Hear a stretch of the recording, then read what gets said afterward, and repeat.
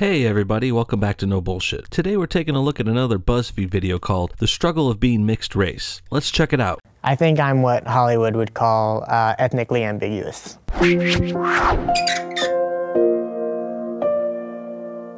Okay, first of all, this video is way too serious. The gray background and the soft piano are way too much for this topic. Are you talking about 9/11 or child sex slaves? No, you're talking about people not knowing you're biracial. It's not that big of a deal. When people first glance at me, the first thing they see is a white guy, and usually I'll have to end up explaining to people that I am half Mexican and half white. Well, some Mexicans are white-skinned. Louis C.K. is Mexican and he looks 100% white, and he's a ginger with no soul. I think you mean you're part Hispanic and part white, or part brown and white. Mexican isn't really a race. No one has ever been able to correctly identify who I am my entire life. Aw, boo-hoo. People can't magically guess what race you are. That's not a struggle. That's just a minor confusion. Maybe you should stop expecting people to be mind readers. And you know what? White people go through this exact same thing too. I'm a white guy and no one ever guesses I'm part English and part Irish. And does that make me mixed race too? I doubt these BuzzFeed assholes would ever put an all-white mixed race in a video like this. You gotta be part black, Hispanic, or Asian to really get the mixed race victim points, according to these regressive social justice warriors. I've gotten Cuban, Puerto Rican, Dominican, half black, half white. People think I'm Asian. Egyptian, Polynesian, Asian. Fully white or fully Asian. Almost everyone misreads me in some way. It's very hard to guess Danish and Indian from a first glance. I've honestly heard everything. Sometimes I wish I could walk in and just be recognized as a Mexican American. And sometimes I wish I could just walk into a room and get free cocktails and hot girls jumping on my lap. But I'm just a simple man with simple pleasures. And I'm smart enough to realize that if I don't get the reaction I want from people when I walk into a room, it doesn't mean I'm living through a struggle. It means my expectations are too high and I should maybe reevaluate them. Just like you should reevaluate what race people guess you are, buddy. Mexican isn't a race, and you look white. Own it. Sometimes people will come up to me on the street and start speaking Spanish frantically, and I can't respond because I don't speak Spanish. Then learn Spanish. It's not that hard. Necesitas practicar tu español, tu puto. But really, do you guys really think people often run up to this guy frantically speaking Spanish? Maybe it happened to him once, but not often. Unless he's living in a Spanish-speaking area, which is probably true since all these BuzzFeed scumbags are in Los Angeles. In that case, they should all expect people to speak Spanish to them. LA is little Mexico at this point. You would not have this problem if you lived in Ohio or Wisconsin. I find that depending on where I am, people read me differently. They tend to think that I'm whatever they are. People of a Hispanic background think I'm Hispanic.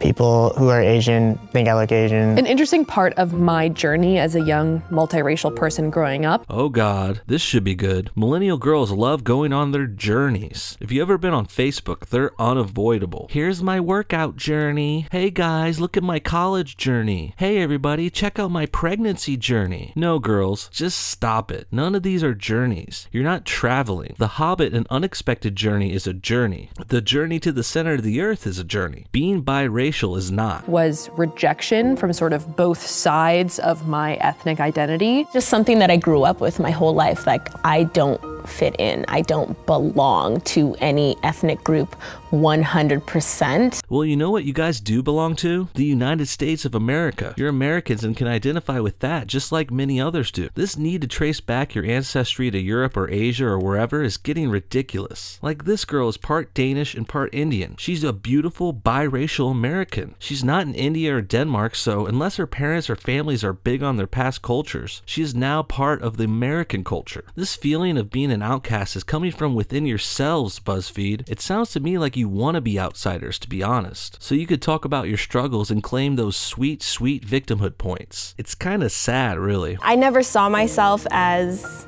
different from anybody else until someone else pointed it out. The last thing you want to do is stand out. You want to blend in as much as possible. Who does? Who wants to blend in? Maybe you do, but don't speak for everyone. I mean, I'm not saying I want to stand out in a crowd either, but this girl is just assuming everyone thinks the way she does. Pretty narcissistic, actually. And think about all the people who champion their black, Hispanic, or Native American heritage. Many people want to stand out and not blend in, actually.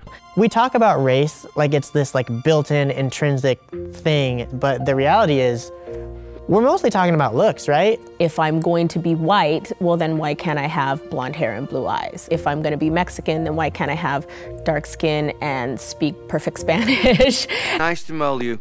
Meet you. Nice to meet you, mole. Don't say mole. Stop. I said mole. Stop. Bye, mole.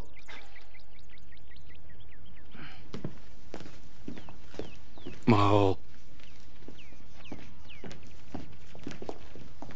Mole. Oh, shut up! Mole, mole, mole, mole, mole.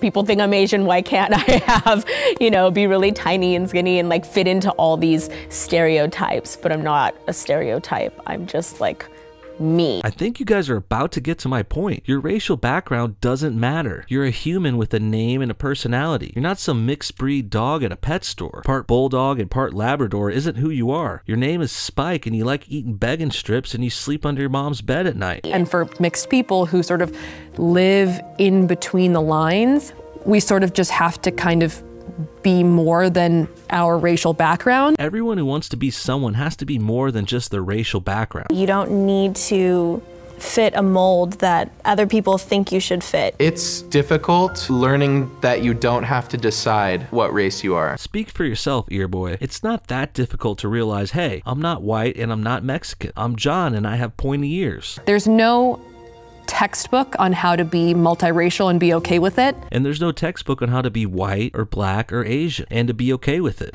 You just kind of have to forge ahead and be your own person. Forge ahead, huh? On your journey, right? This girl thinks so highly of herself. She's a brave biracial girl forging through her struggles in America. Except I haven't heard any real struggles yet and the video is almost over. If your biggest obstacle was people couldn't guess what race you were, then I think you've lived a pretty fucking charmed life, lady. You know what real struggles are? Finding food to eat and survive in Africa. Escaping a brutal dictatorship by smuggling yourself onto a shipping container. Women in Saudi Arabia struggle with sexism, forced marriages, and rapes that are legal. This girl's struggle is trying to figure out what eyeliner to match her outfit. Get some fucking perspective and stop playing the victim. The problem with this video is twofold. First, these cucks are ashamed to be partly white. We're in a fucked up day and age where being white in America is bad, and being a minority is champion, both of which are bullshit. The second problem is people identifying themselves by what race they are. These BuzzFeeders are all about races from countries they've never been to. Sure, knowing your background is interesting and can be fun, but race should never be the leading factor in who you are. I don't go around telling people I'm a white guy whose ancestors immigrated from Britain to America 300 years ago, because that doesn't really tell you shit about me except my skin color, and maybe a tendency to drink. That's why when people ask, I say I'm a filmmaker from Florida. I like movies, gaming, and cooking. That's a good intro to the kind of person I am. There's too many people out there who label themselves by their race, usually in order to capitalize on it. Like here on YouTube, you got the black nerd, some black guy, brown kids humor, and that brown nerd, to name a few. Now don't get me wrong, I'm a fan and watch some of these guys a lot, but when I see channel names like this I wonder, would they be as popular with another, less racial name? What do you guys think? Is being biracial a struggle? Should people identify by what race they are? How many of you want to bang that half Danish chick? Comment below, and thanks so much for watching a new episode of No Bullshit. See y'all next time.